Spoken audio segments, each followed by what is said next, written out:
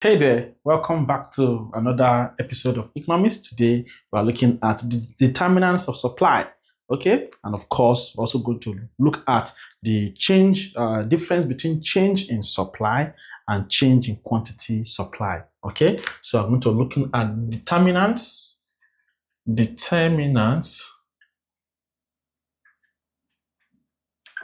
okay, of supply. Then we're also going to double into looking at difference,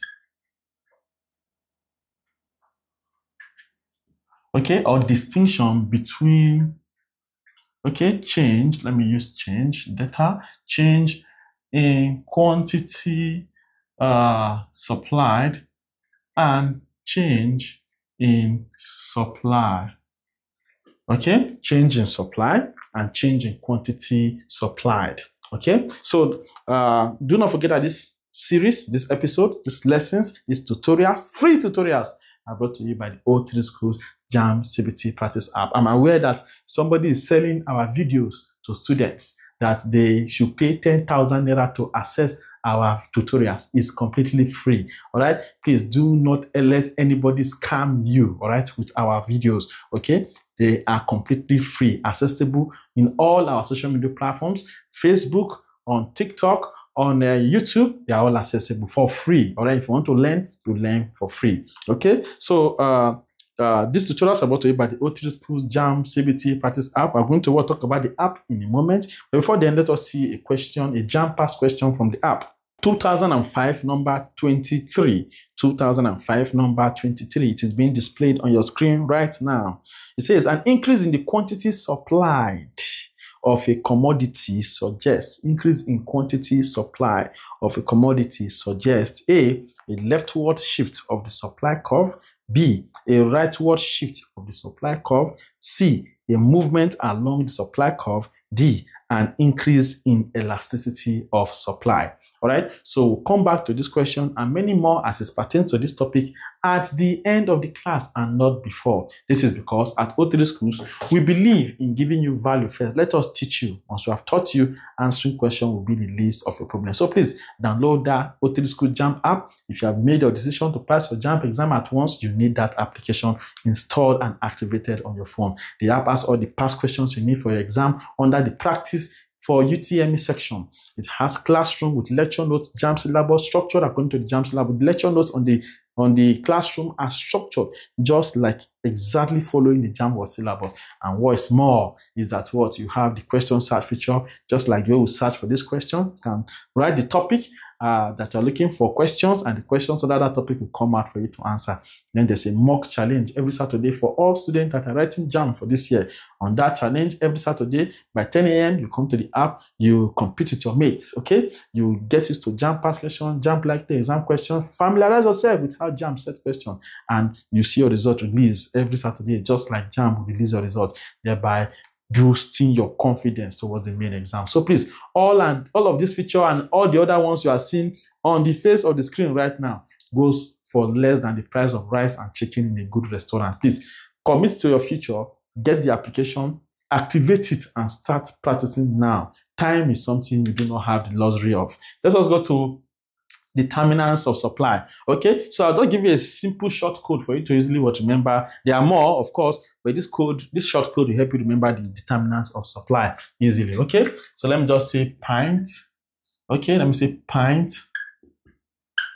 WC. Okay, so this is what the short code to easily remember what the determinants of what of supply. Okay, where P there stands for productivity of labor, okay, productivity of labor, okay, and then your I here stands for indirect tax, okay, then of course your N here stands for number of firms, okay, T here stands for what? Technology, okay, S here stands for what? Subsidy, okay, W here stands for weather condition, okay, what stands for what? Cost of what? Production, okay, cost of production, okay, and under this cost of production we have transport costs, transport cost, we have labor cost, we have cost of what? Of oil, cost of raw materials, cost of raw materials. Okay, under this, we also have government regulation. Okay, government regulation. Okay, all of these. Cost of raw materials include cost of electricity, cost of utility, generally utility, electricity, rent, and so on and so forth. Okay, so all these are under what? Determinants of what? Of supply, productivity of labor, indirect tax, number of firms, technology, subsidy, weather, cost of production. Okay, and of course under the cost of production, say we have transport costs, labor costs, oil costs, raw materials, utilities such as what? Electricity and rent, government regulations, and so on and so forth. These are all determinants of what? Of supply. You are supposed to what? To put them somewhere in your head. All right. So write them down. Look at them. There's nothing you want me to explain there. All right. Because I think I've explained most of them all right before, so you know what they are. All right. So let us just boost into the major part of this class, which is the difference between change in quantity supply and change in supply. All right. So please, if you, for any reason you have not liked this video, what you are doing is very wrong. Okay. It shows how wicked you are if you have not liked the video, and if you are not sharing, it shows that you are even more wickeder than the wickedest. All right. So please click on the share button. Let other students benefit from this. You have class group, you have friends, you have WhatsApp groups, you have Facebook group. Share. You have a Facebook page. Share. Just click on the share button, comment, join Master T, or join free JAMB Economics lessons. All right. Just comment. Drop comments. All right. Make sure people are seeing these videos, okay, so that everybody can succeed and pass all at once. So let us see the difference between change in quantity supply and change in supply. Let me talk about change in supply first of all. So if you have your supply curve like this, okay, if you have your supply curve like this, okay, so this is the entire supply curve, okay, this is your price. Okay, and here, of course, was your quantity was supplied, all right? On this x-axis, is your y-axis, okay? So now this is the entire supply curve. So for change in supply, please take, why I'm not going to talk too much about this is because we talk about change in quantity demanded versus what? Change in what? What again? We'll talk about change in demand versus change in quantity what demanded. Okay, we'll talk about that in the what? We'll talk about the theory of demand. So I'm not going to beat around the bush too much in this class. Okay, let us be hitting the nail on the head so that we'll know what we are doing here and we're out of here. Okay, so for change in supply talks about what? A shift in the supply curve. Okay, whenever you hear change in supply, okay, we talk about what? A shift in the entire supply curve. Okay, that's what change in supply talks about.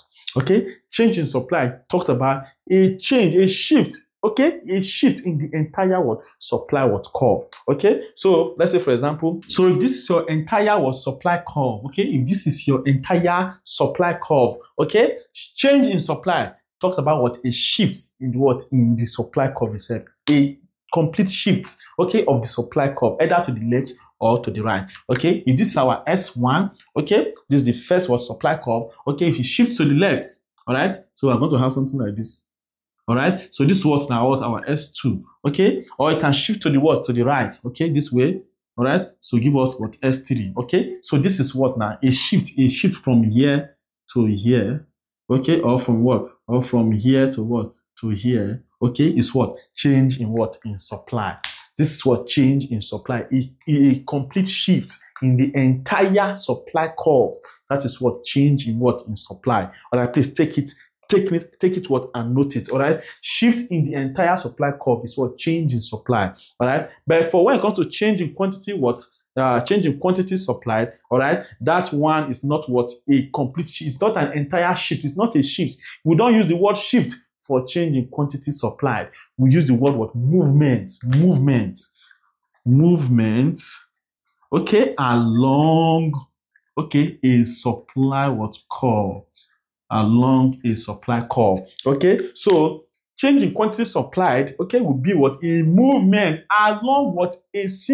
Along one of this what? Supply what? Curve. Okay, let's say for example, we have something like this. Initially, this is our supply curve, all right? Then price, let's say when price was P1, okay, quantity demand, supply rather was what? Was Q1. Then of course, the price now moves to what? To P2. If it moves to P2, okay, it will what? It will use the curve here, and then to come down here. I'm going to have what? Q2. If the price even still goes to what? P3, okay, it will what? Hit here, and what? Go to what? Q3. So as you can see, there's a movement from here to what? To here, to what? To here, as a result of the change in quantity supplied. Okay, as a result of the change in quantity supplied, it does not lead to the what? To the shift of the entire supply curve. Okay, it does not lead to the what? To a shift in the entire supply curve. It leads to also what? It doesn't move to what? A movement. With the word movement, it leads to a movement along a supply curve. So for change in quantity demanded, change in quantity supplied, rather, we use what? Movement along a supply curve. Okay, but for change in supply, we use what? Shift in the entire supply curve. You see past question now, you see the way they set it. It's very, very, very easy. Okay, so now let us take an example. Let's say, for example, let us use a trendy example. For example, let's say the cost of what? Of gas. Okay, if the cost of gasoline, okay, is quite high right now. All right, let's say the government waded in and saw that, oh man, this price of gas is getting too high. Okay, let's say it was 1,700. Okay, let me just say it was P3. Okay, it was P3. All right. So because it was P3, the government answered, it's too high. All right, let us introduce a price cap. A price cap. You know what a price cap is now? Okay, let us cap it. Okay, so that it does not exceed this price. Nobody should sell above so and so price. Okay, nobody sell what? Above what?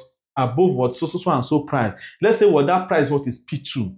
Okay, if government what set the price at P2, all right, it will lead to a shift in the what? In the supply curve. No, it's not lead to a shift in the supply curve, because it's only had to do with what? With price, changing what? In price. All right, because what? As you can see, if the government want to leave it at P2, if you trace it, it will hit the curve here, all right, and come to what? Q2. Okay, so this will not be what? The price. Okay, this will be the quantity that what? That is supplied at this what? At this price. All right, so it will not lead to what? To a shift. Rather, it will lead to what? A movement. Okay, along what? A supply curve. So that is that for that. Now, for example, let us now say if the cost of refining gasoline,